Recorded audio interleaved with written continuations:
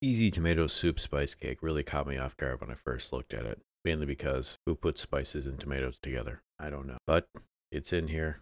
Someone took the time to handwrite it. So there was some thought put into this. And since it's in the book, we got to make it on this week's edition of Grandma's Cookbook. It's super easy to make this recipe, so here we go. Prepare a batter from 1 package of spice cake mix according to package directions.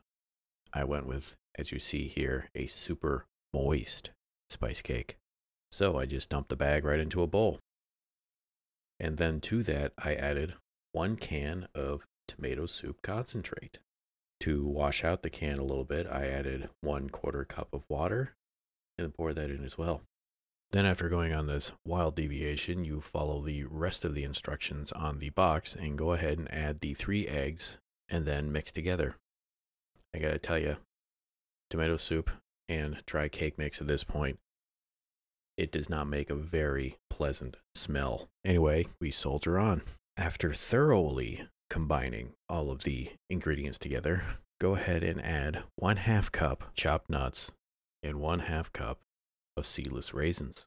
Then dump this into either 2 paper-lined 8 by 1/2 inch round pans, or if your delivery option kept wildly changing and eventually showed up a week and a half after this was recorded, put it into a 9 by 18 sheet pan, greased, and then into a 350-degree oven for 30 to 35 minutes. And in the meantime, since this was going to a birthday party, I thought showing up with a frostingless cake would be sacrilegious, especially on Easter. I decided to make a simple cream cheese frosting to go on top of this. And the recipe includes 4 cups, or about 500 grams, of powdered sugar, which was this entire box, 8 ounces of cream cheese, 1/2 stick of softened butter, then 1 teaspoon vanilla, and 1/4 teaspoon of salt. Mix together and be amazed at how quickly this all comes together. Then after 35 minutes, take the cake out and voila, let it cool a little bit, or actually a lot of bit, and put the frosting on. And there you go. Easy tomato soup spice cake. How's the taste? Exactly like carrot cake. And it kind of confuses me a little bit.